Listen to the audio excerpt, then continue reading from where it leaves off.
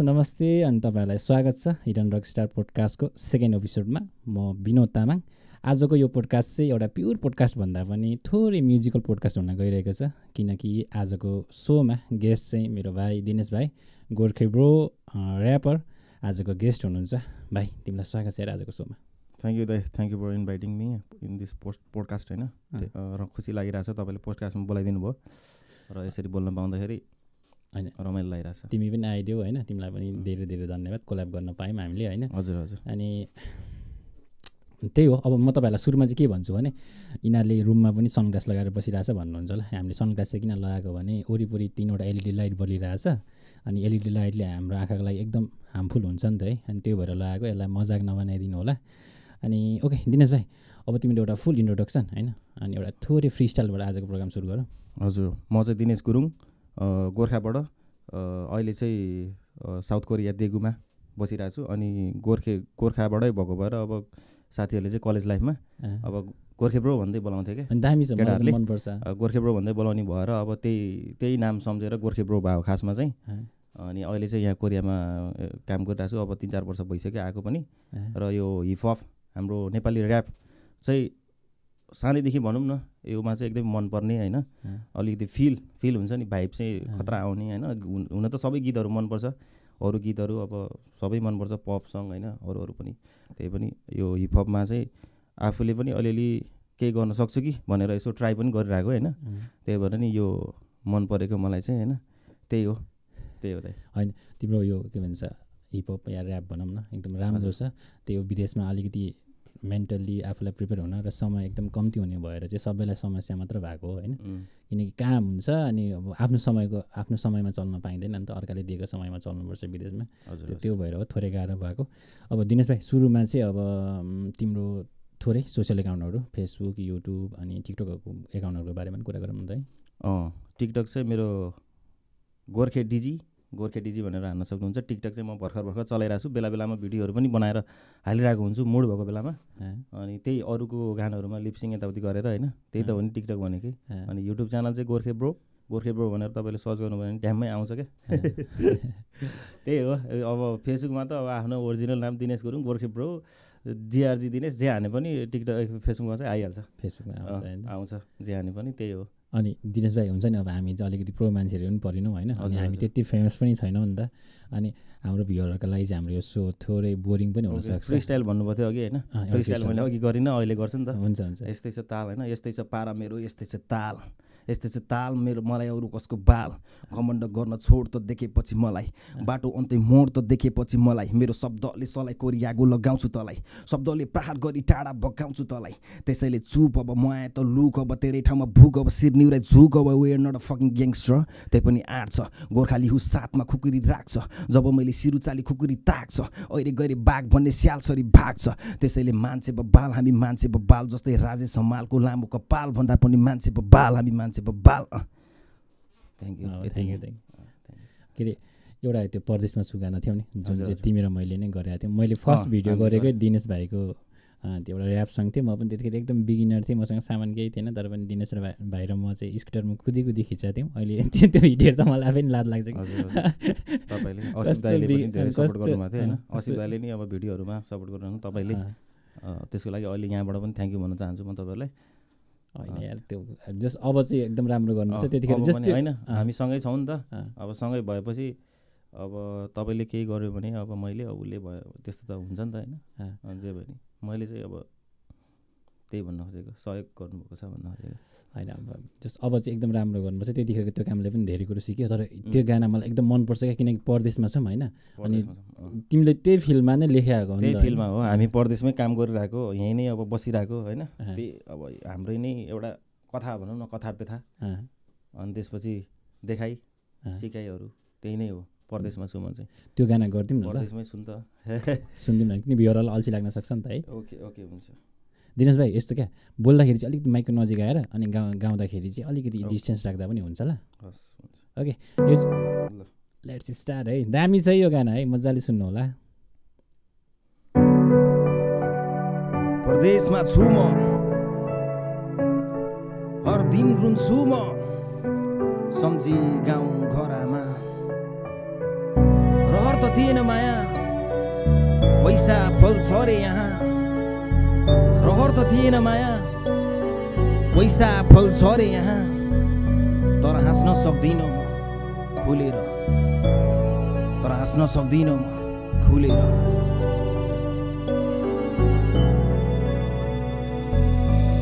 परदेशको पीडा अनि स्वदेशको माया नयाँ छ बाटो छिटो हिँड्नु छ यहाँ पनि दुःखलाई टाल्न सकिन्छ रे पनि बस्दैछौँ पीडा खोपी घर जाने दिन गर्ने खुसी खोज्न आएको थिएँ मन हुन्छ सधैँ दुखी सब पुरा भुली के गर्छु भोलि भनी आएको थिएँ साथी घर परिवार छाडी आँट मनमा राखी हारी जादिन बाँकी काटिन्छ रे धेरै निर्दोष नेपालीकै साथी किन जान्छ बारम्बार प्राण नेपालीकै साथी यहाँ किन जान्छ बारम्बार प्राण नेपालीकै साथी किन जान्छ बारम्बार प्राण नेपालीकै साथी नेपालीकै साथी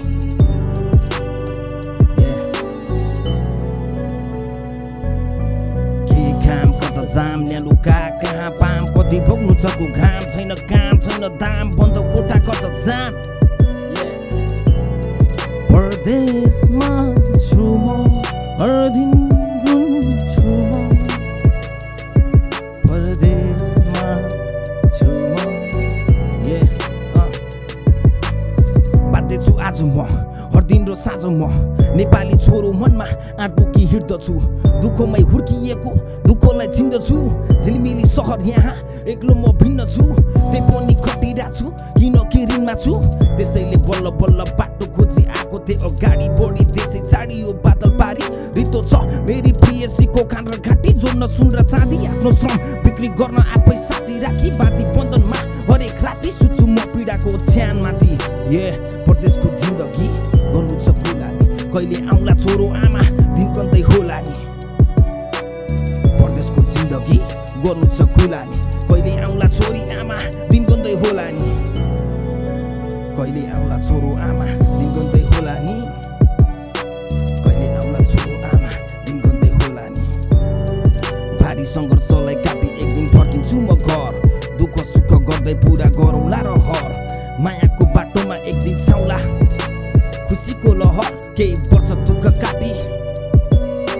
फर्किन्छु म घर केही वर्ष दुःख काटी फर्किन्छु म घर परदेशमा छु म हर दिन रुन्छु म सम्झी गाउँ घरमा सम्झी गाउँ घरमा थ्याङ्क यू दामी भाइ दामी होइन यो गाना चाहिँ जस क्या हुन्छ नि विदेशमा बस्दा विदेशको पीडा होइन तिमीले त्यही सम्झेर नि लेखा हो त्यही सम्झेर हो अब अहिले आएर हिपहप कल्चर नेपालमा त नेपप भनिन्छ होइन हिपहप कल्चर वर्ल्ड वाइड नै कस्तो ग्लोबल्ली एकदम होइन बढेर गइरहेछ नि त फैलिरहेछ नेपालमा पनि अहिले कस्तो मजाले फैलिरहेछ हजुर हजुर दामी भइरहेछ अहिले यो लास्ट थियो नि त्यो जीबब र माइलाको है उनीहरूको यो एएनटिएफ भन्ने चाहिँ हाम्रो रियालिटी सो जस्तै नै अहिले होइन रियालिटी सोको पिस हो त्यो ऱ्याप ब्याटलको हो एएनटिएफ भन्ने चाहिँ ऱ्याप ब्याटलको चाहिँ क्लिप हो कि त्यो चाहिँ उनीहरू दुईजनाको ब्याटल थियो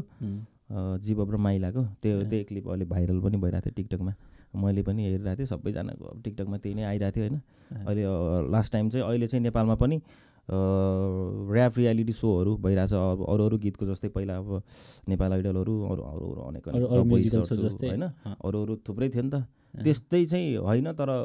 जे भए पनि हिपहपकै टाइपमा त्यही टाइपमा अब अहिले आइरहेको छ नेपालमा पनि भइरहेछ ब्रेक बर्सहरू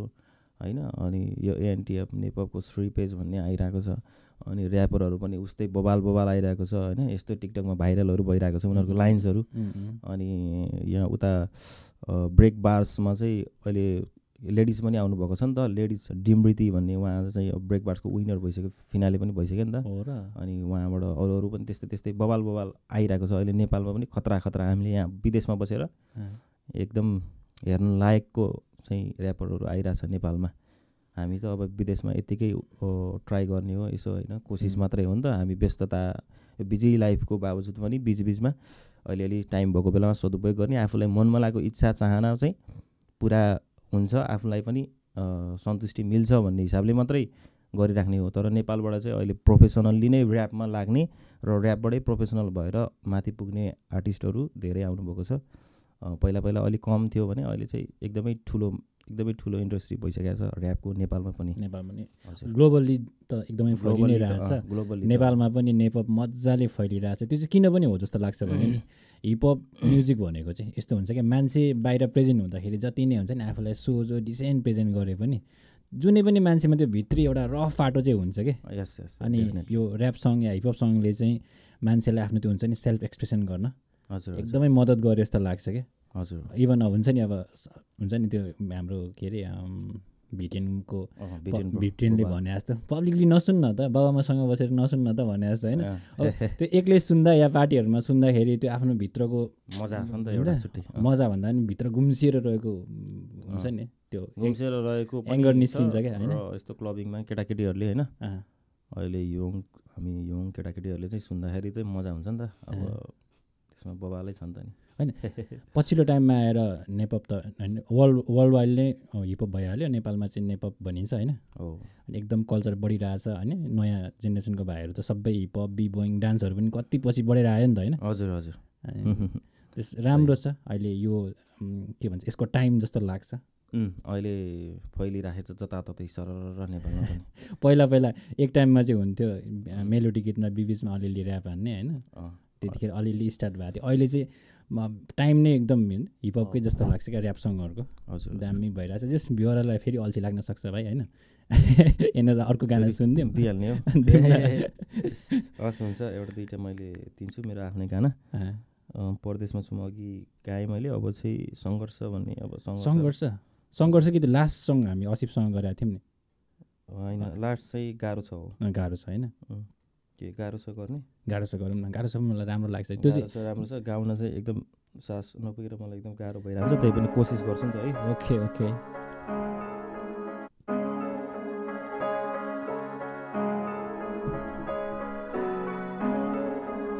यो चेक गाह्रो छ जिन्दगी दिल खोली हाँस्नलाई खोज्दैछ जिन्दगी हाँसेर बाँच्नलाई गाह्रो छ जिन्दगी दिल खोली हाँस्नलाई खोज्दैछ जिन्दगी हाँसेर बाँच्नलाई गाह्रो छ जिन्दगी दिल खोली हाँस्नलाई खोज्दैछ जिन्दगी हाँसेर बाँच्नलाई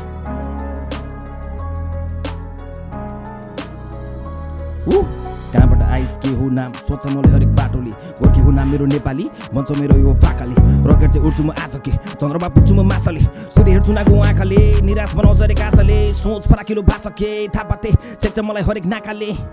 बाल्दिन यहाँ जो पनि सेल्फिस नाटक बाल्दिन यहाँ जो पनि सेल्फिस नाटक हिँड्दैछु म आफ्नै बाटो कता पुग्छु थाहा छैन पाठ मात्र पढेको छु गाँठ कमाउनु पाएको छैन थाहा छैन यो जिन्दगी यसरी नै बित्छ कि उज्यालोको खोजीमा छु अन्धकारले जित्छ कि उज्यालोको खोजीमा छु अन्धकारले जित्छ कि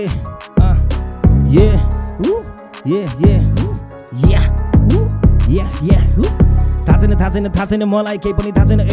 माल अड्डा मसाज म कहिले नि गएको छैन सेलिब्रेटी सब सेलिब्रेटी सोटाहरू गर्छन् मरिमेटी तर काली गोरी यहाँ मोडल केटी पछि राति भागी छैन गाडी मेरो ट्याक्सी चढी सँगै गाकी लट्ठै पाकी होटेल रुमको चाबी मागी एकैछिनमा रुममा गासी मेरै लागि नग्न पाकी सुरु गर्छ चुनमा चाटी मकै परी लट्ठै पारी तल माथि चुम्दै छाती लास्टै बाकी मेरी साथी छुट्ने बेला फेरि हाँस्दै गाकी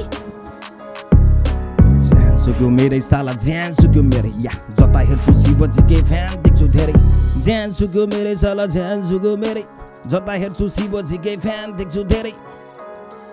तिमीलाई साथमा राख्छु मेरो क्याकमा राख्छु हुक्का पानी साथमा कान्छी नानी दिउँसै पनि म त रात पार्छु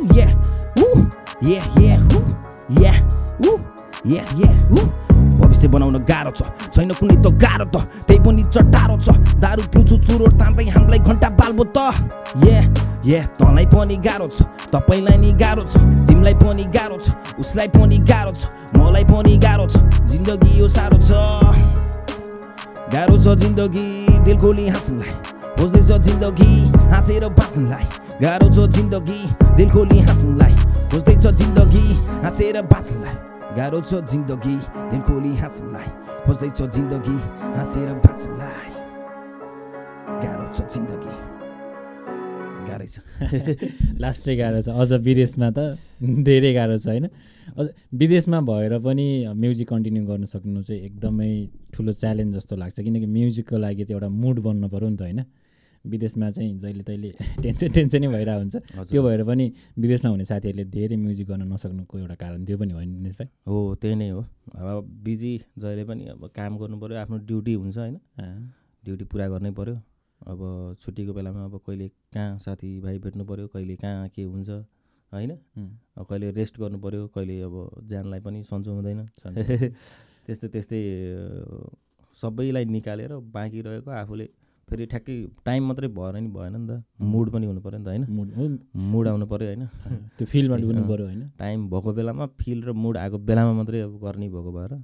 अनि फेरि अलिक कम ऱ्याप सङमा चाहिँ एउटा के कल्चर पनि छ भने म्याक्सिमम् ऱ्यापहरू चाहिँ आफै लेख्ने गरिन्छ नि त होइन आफै लेख्ने हो त्यो चाहिँ किन हो पनि हो भने जस्तै मानौँ न स्टोरी टेलिङ गर्दा जे गर्दा पनि आफ्नो लिरिक्स या आफ्नो राइटिङ छ भने चाहिँ त्यसमा बढी डुबेर गर्न सकिन्छ नि त बढी फिल आउँछ नि त होइन हजुर हजुर हो दिनेश भाइको पनि अहिलेसम्मको सबै गानाहरू आफ्नै लिरिक्स हो होइन हजुर हजुर आफ्नै हो कतिवटा भइसक्यो भाइ मेरो लगभग 3-4वटा भयो अब फेरि 1-2टा हुँदैछ आउने क्रममा छ हामी असिफ दाई र म मिलेर पनि हाम्रो अल्लारे भन्ने सङ्ग गर्दैछौँ सम्भवतः छिटै हुन्छ होला छिटै आउँछ होला ट्र्याकको लागि गइसकेको छ नेपाल हजुर गइसकेको छ यसको काम भइरहेको छ त्यो चाहिँ लगभग मेरै यो रुम स्टुडियोमा रेकर्डिङ हुन्छ होला हजुर उता नेपाल पठाएर मिक्सिङ चाहिँ उता गरेर अनि हामी म्युजिक आइसकेपछि गीत बनिसकेपछि भिडियोको कामहरू पनि यतै गरेर अनि त्यसको चाहिँ भाइ पुरा लाइभ आएर प्रिमियर गर्नुपर्छ ल हजुर अहिले त सेटअप छ नि त सबै होइन हजुर त्यो चाहिँ हामी अलिक चाँडो पनि गर्छौँ होला किनभने असिफ अलिकति चाँडै घर जाने बेला भइसक्यो उसको सकिन आँट्यो होइन दिनेश भाइ तिम्रो कति चाँडो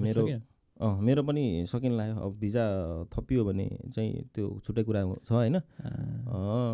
अन्य कुराहरू यथावत रहेमा चाहिँ 5-6 महिनामा सकिन्छ मेरो 5-6 महिना मात्रै छ बाँकी त्यही कोभिड भिजा पायो भने चाहिँ अरू 1 वर्ष एक्सटेन्ड भयो हजुर नभए सकिन्छ नेपाल जानुपर्छ होइन ठिकै छ तर दिनेश भाइ चाहिँ एकदम उमेरमा चाहिँ एकदमै यङ हो होइन हजुर कति भने लुक्समा चाहिँ अब सुटै देखिया होला होइन त्यस्तो अब हाइट पनि यत्रो 6 फुटे छ होइन अनि फेरि मेरो 5'9" हो 5'9" होइन 5'9" छ हाइट चाहिँ एज चाहिँ अहिले अब 28 लाग्ने हो अनि पुरा ज्याङ अहिले चाहिँ अलिकति घटेर स्लिम भएको अस्ति त यति मोटाइरहेको थियो भाइ अहिले चाहिँ अलिक घटेको छु 2-4 किलो घटायो हो पहिलाभन्दा त पहिला एकचोटि चाहिँ अलिक धेरै नै मोटाएको थिएँ अहिले चाहिँ त्यति बेला भन्दा घटेको हो त्यही त दिनेश भाइ र म चाहिँ होइन पहिला एउटा भिडियो सँगै गऱ्यौँ अनि मलाई चाहिँ यहाँ कति कुरो हेल्प गरिरहेछ कि दिनेश भाइले यो लाइटहरू अनि पर्दाहरू पनि दिनेश भाइले मलाई यहाँ ऊ चाहिँ टेक्सटाइल कम्पनीमा काम गर्ने भएर हामी एकअर्कासँग जस यताउता गरेर सहयोग गरेर नै काम गरेर हुन्छौँ होइन अनि भाइ होइन यो पनि एउटा हाम्रो सहकार्य नै हो पोडकास्ट पनि हजुर अनि त्यही हो भाइ अर्को गाना गरौँ होला खासै गफै आएन क्या गरिदिउँ हुन्छ ठिकै छ गफ पनि गर्न मजा नै भइरहेको थियो तर पनि ठिकै छ अब गाना भन्नुभयो अनि यस्तो के लास्ट टाइम त्यो GBOB र त्यो माइलाको त्यो थोरै पिस आउँछ तिमीलाई त्यो त भाइरल टिकटकमा एउटा 2 लाइन थियो होइन मिलेन लेभल तेरो बाउ बोला ए तेरो क्र्यु तेरो गाउँ बोला ए सिक्न आइज तेरो बाउकोमा ए अनि त्यहाँबाट यस्तै बगाइसक्यो तेरो नाउँ खोलाले खाए त गाजा आफ्नै बाउको खाए ANTF जुत्ने ठाउँ पो पाए ANTF बाबु नापोकाए हल्ला नगर मुजी गाउँ गोठाले यस्तै टाइपको थियो त्यो फुचेको मलाई कस्तो दामी लाग्यो क्या होइन त्यो कस्तो फिलमा डुबेर अनि भोकल पनि कस्तो अर्कै खाल सुकेको टाइपको थियो नि होइन कस्तो दामी लाग्यो क्या त्यो मलाई पनि बब्बाल लाग्यो अनि मैले चाहिँ पछि अहिले सुनिरहेको छु त्यो ल एउटा साकार र उसको चाहिँ उस्तै लागिरहेको थियो मलाई साकारको भन्दा त अलिक बेग्लै छ यार त्यसको टेक्सचर चाहिँ के भोइस टेक्सचर चाहिँ लुक्सहरू एटिट्युड हुन्छ नि त्यो चाहिँ भनेको लुक्स र एटिट्युड चाहिँ साकार पनि त्यो प्रोग्राममा देखिरहेको थियो साइडमा बसिरहेको थियो साकार पनि थियो प्रो जस्तो भएर कुन गरौँ गाना ओके सङ्घर्ष अब यही सङ्घर्ष लास्ट गरौँ है त लास्ट हजुर तीनटा त छ अरू त हुन्छ यो गाना गर्छौँ अनि थोरै सरै गफ गर्छौँ भाइसँग सङ्घर्ष नै मन पर्छ सङ्घर्ष नै मलाई मन पर्छ सङ्घर्ष